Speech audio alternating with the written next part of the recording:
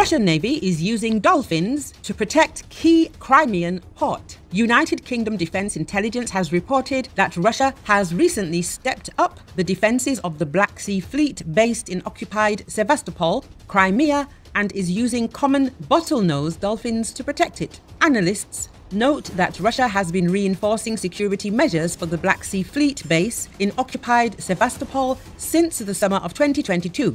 These include at least 4 layers of nets and boom barriers at the entrance to the harbour.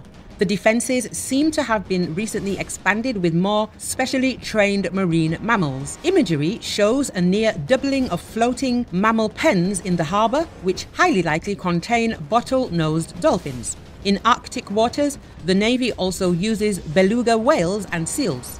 Russia has trained animals for a range of missions, but the ones housed in Sevastopol harbour are highly likely intended to counter enemy divers, UK intelligence noted. Sevastopol, the largest city on the occupied peninsula, hosts the main base of the Russian Black Sea Fleet. Moscow had used the base under a lease agreement with Ukraine before illegally annexing the peninsula in 2014. The UK Defence Ministry has indicated earlier that Russian forces are preparing for a possible Ukrainian counterattack against occupied Crimea. Local proxies are reportedly raising paramilitary forces, and the military is fortifying approaches toward the peninsula.